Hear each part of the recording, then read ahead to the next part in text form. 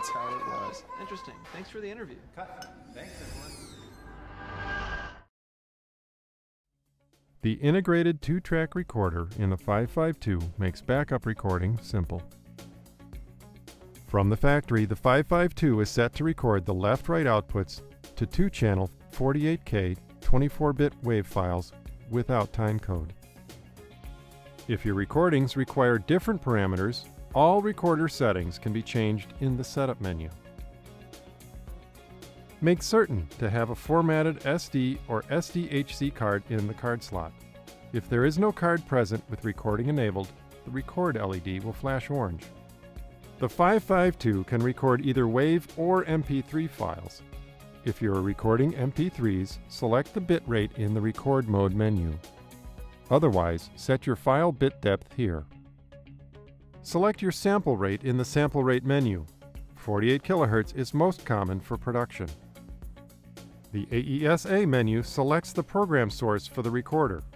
You can select from 8 preset routings. Finally, activate timecode if necessary in the timecode menu. There are multiple timecode options available. Remember, the 552 requires an external timecode source. If no timecode signal is present, the timecode LED flashes. When a valid timecode source is present, the timecode LED is solid. The 552 uses the frame rate of the supplied signal.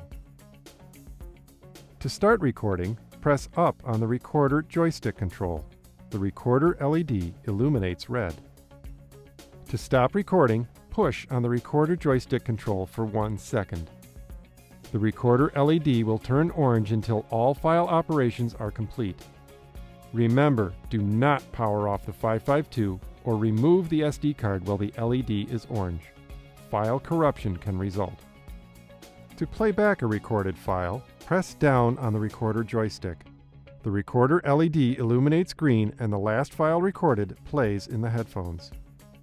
To select a different file for playback, press the recorder joystick to the left or right to navigate the daily folder. File numbers are announced in the headphones.